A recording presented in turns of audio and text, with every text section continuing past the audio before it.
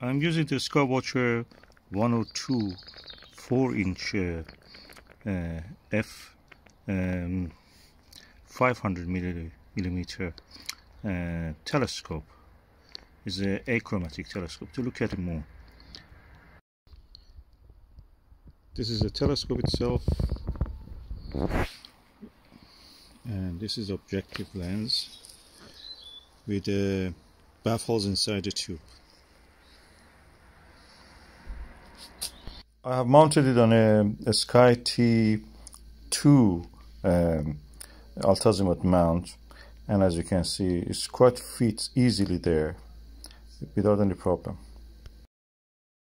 And now we are going to see and look at the moon.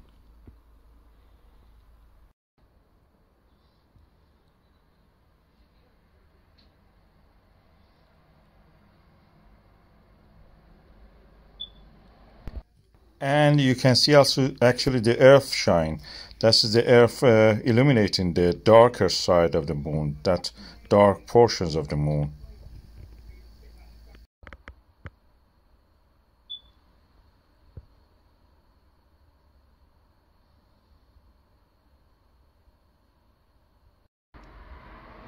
This is a very high magnification TMB 3.2mm. You can see Owen's Bridge at the Mare Crisium in the lower part of the center.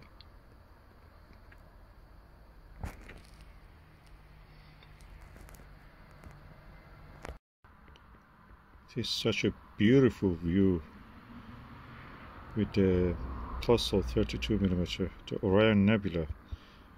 This video doesn't do justice. This is the image that you could see when you were looking at the Edmund Scientific catalog, showing you the different eyepieces, how they show the Orion Nebula.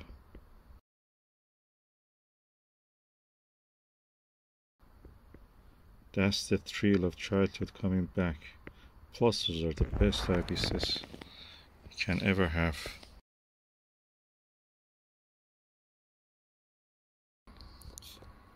Looking at the Orion Nebula with this 4-inch short tube refractor Skywatcher 500mm focal length and 102mm objective lens.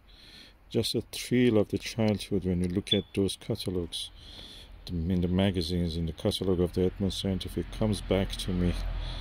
Those beautiful images of the great Orion Nebula. Plössls are the best. RKE was the eyepiece that the Edmund Scientific used to show that. But this Plössl is really good, it's really good. This is Ostara 32mm. You can use the 40mm one also to see. Let me use that 40mm also. This is the 40mm Ostara.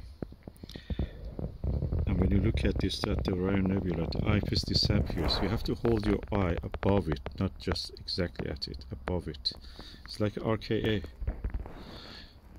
sorry. It's amazing, the beauty of it.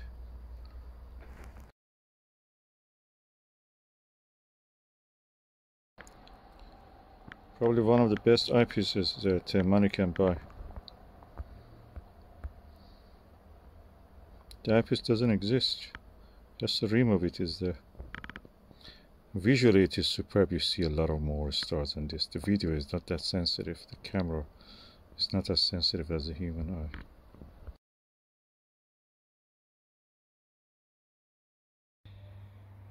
Now let me bring the original RKE 28mm from the Edmund Scientific.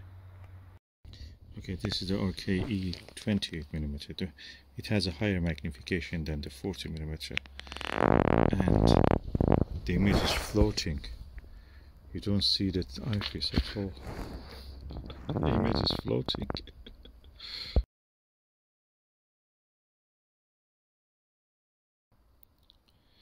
If you know me, you know that I have a lot of eyepieces, and I have a lot of premium eyepieces.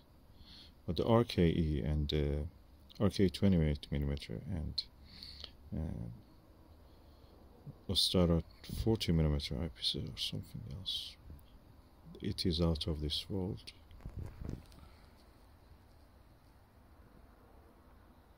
It is out of this world. The eyepiece disappears. You're looking at a porthole to the space. This is a spacewalk experience. We are in this space. M42 Great Orion Nebula is the most beautiful sight with these two eyepieces. And I know that the tall 25mm Plössl, the Russian eyepiece, is also like an RKE. That's another amazing eyepiece. If you can get that one. It comes usually with the tall telescopes, and that is amazing. If you can get any of the higher magnification, higher focal length one, that is also good.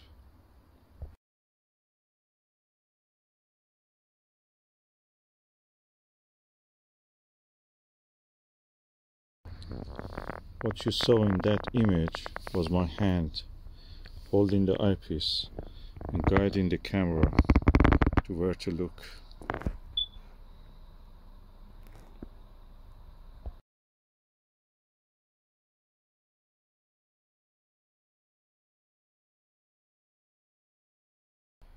I don't think you will need a teleview or anything like that. If you have RKE or Plössl 40mm of the Ostara, that's all you need, or the tall 25mm. They are amazing eyepieces. Such a top quality. I'm using the RKE to look at the M35 open cluster in the Gemini. Amazing beauty.